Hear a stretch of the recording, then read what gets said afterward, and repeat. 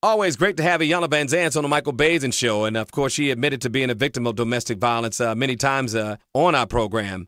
I asked the question for the women who are abused and the men, too. What happens that a person can justify that in their mind that they deserve that, or is their fault that they're being beaten? Well, not just beaten. You know, I'm equally as concerned about emotional abuse, about spiritual. I just had a show where there was spiritual abuse going on, you know, and it's the fear that if I don't have this, I won't get anything else. The fear that I can't really have what I want, so let me stay here.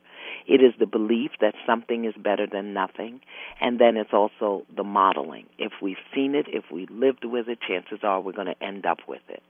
I don't know if I asked you this question before. The first time that a man puts his hands on a woman or vice versa, and that person accepts that they just been hit.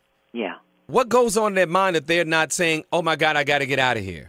Well, let me tell you what happened to me. I can only speak from my experience, and maybe, you know, it's common.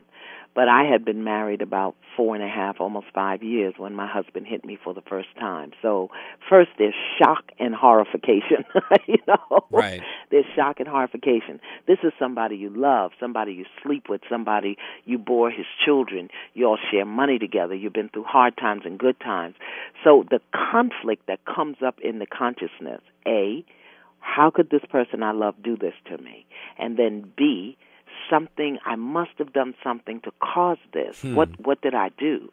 And then C, you're like, oh my God, how do I leave somebody I love? And what about the second and third time? You want to believe that it's going to change. And my experience was that there were, you know, 2 to 3 months, 6 months between the first hit and the second hit. Gotcha. And in that first 30 days after the hit, everything is great. He's doing everything. He's being wonderful. And so you want to believe it's changed. But then you start to you see the signs. If I say this, he swells up. Okay, let me back down.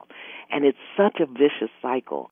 Iyanla, thank you so much for sharing that with us, man. And to all the men and women out there, don't be ashamed. It's happening to more people than you can imagine. 1 out of 4 women in church are victims of domestic violence, and more men than you believe. We got to do a better job of letting people know it's okay to say, I need help.